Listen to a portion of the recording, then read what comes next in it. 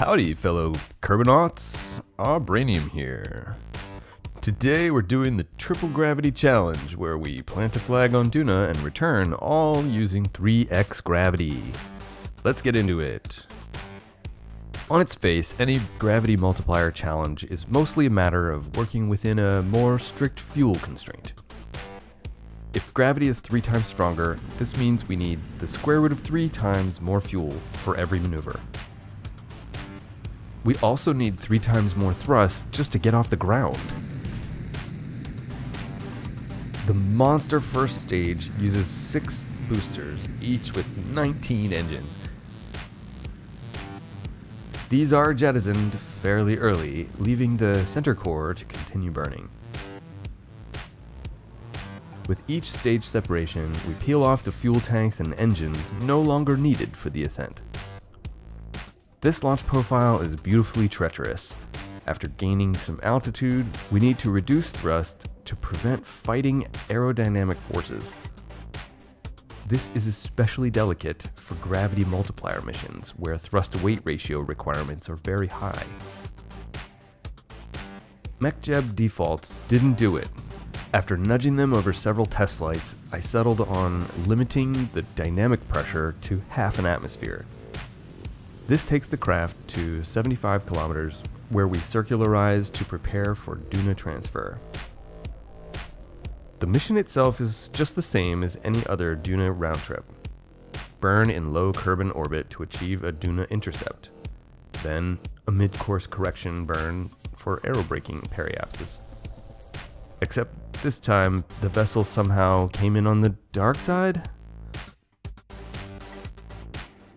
I suspect if left alone, this landing might have been just fine, but I panicked and interfered.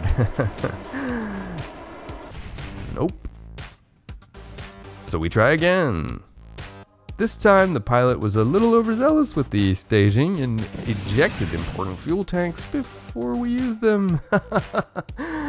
So we try again. Another beautiful launch, but this time we adjust inclination on our way into the body's sphere of influence.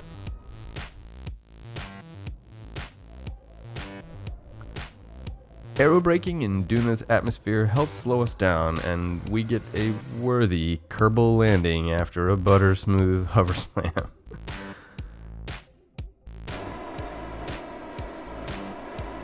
Then we discover the downsides of this design.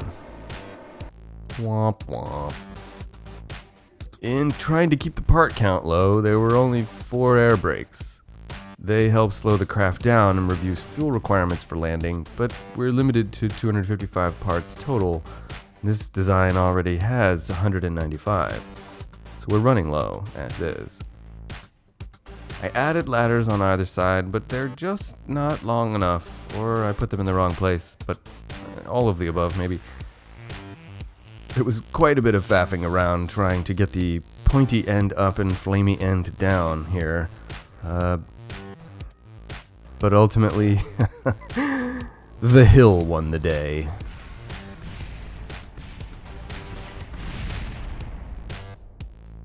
So we try again, and this time everything goes really smoothly and the vessel ends up in a slow aerobraking trajectory, returning to Kerbin.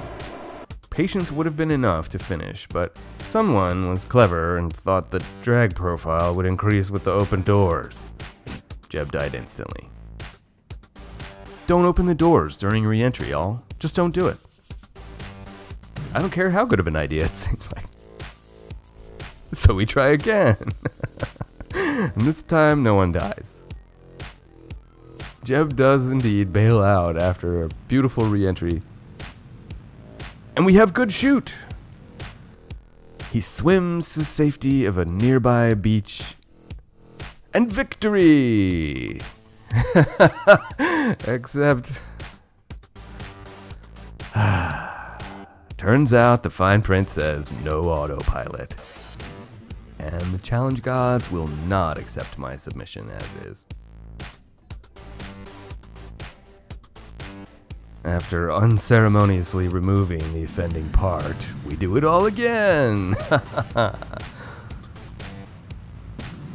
Naturally, it's a lot harder because MechJeb was really doing a lot of the heavy lifting, pun intended. I tried to mimic the dynamic pressure trick with KOS, but I was never able to achieve orbit with the same amount of fuel. In the end, the mission was complete without the offending parts, and there was much rejoicing. Yay.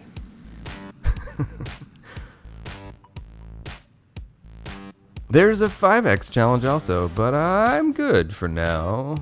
I used the 5x craft for the 3x challenge, so I doubt I can do much better.